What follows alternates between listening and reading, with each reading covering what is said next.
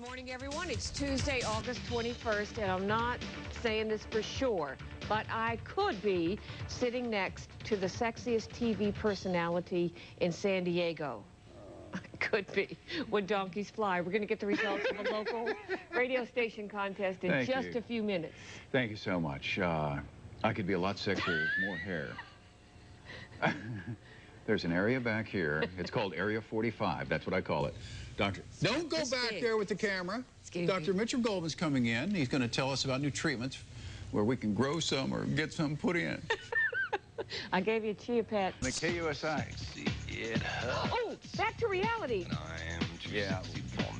Are you losing your hair? Pretty boy. Dr. Mitchell Goldman is here. There he is. The devious Dr. Mitchell Goldman is here with the latest treatments to reverse that hair loss. No, I don't want green implants. It's okay. It's hair. Don't be picky. I'll take what I can get. It's fairly well documented that I have just a small thinning. Don't look back there, doctor.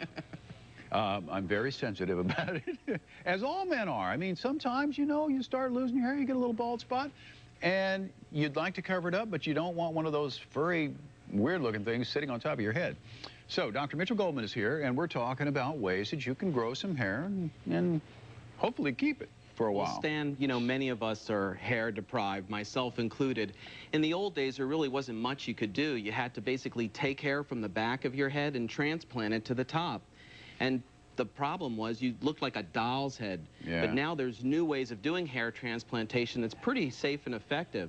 Or you do that freaky comb-over thing, where the part's right above the ear and you pull it all the way over. Comb owners, no, you're not going to get sexy as San Diego for a comb owner. Now, these are not new products, but some people are afraid to use them because they don't understand them. So let's talk about Rogaine now. Well, Rogaine is the first product that was tested, and actually in my training at UCLA, we tested this product.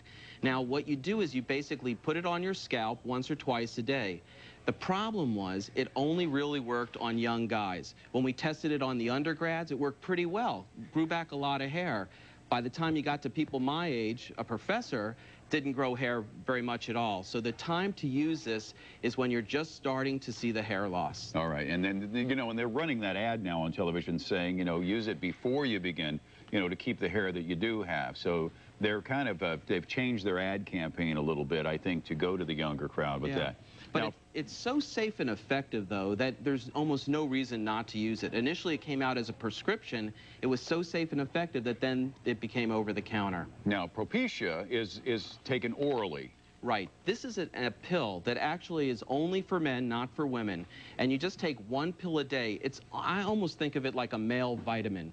It works really well for your hair. We've actually have some visuals of actual patients that have taken the Propecia before, and the results are quite remarkable.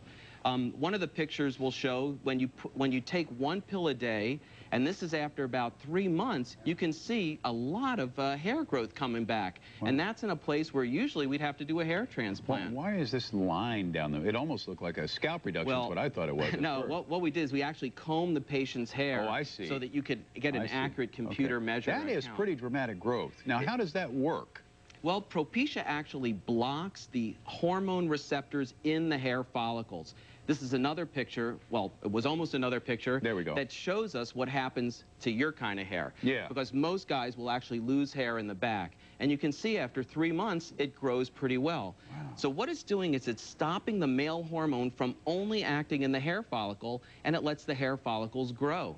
Okay, now is there any type of drug interaction if you're taking any other prescription drugs, Propecia, is that going to be a problem? You know, almost not. It's an extremely safe drug. It's in a very low concentration of a medicine that was actually used in men for prostatic hypertrophy or an enlarged prostate. And then what they found out is when they were giving these guys pills for their prostate, they were growing hair. So what we did is we basically did a dose study and found a very low and effective dose that will not give you any side effects at all, just grow your hair. But so no problem if you have a liver condition, heart condition, things like that? No, it is a prescription. It does need to be taken under a physician's care, but it's remarkably safe. This picture here just shows another example of how Propecia works, and this would be, we would say, about a 75% improvement. The first one we saw was almost 100% improvement. Yeah, some people do really get dramatic results with this now. It's really amazing, especially on the vertex or the top of your head. And then the very last picture we have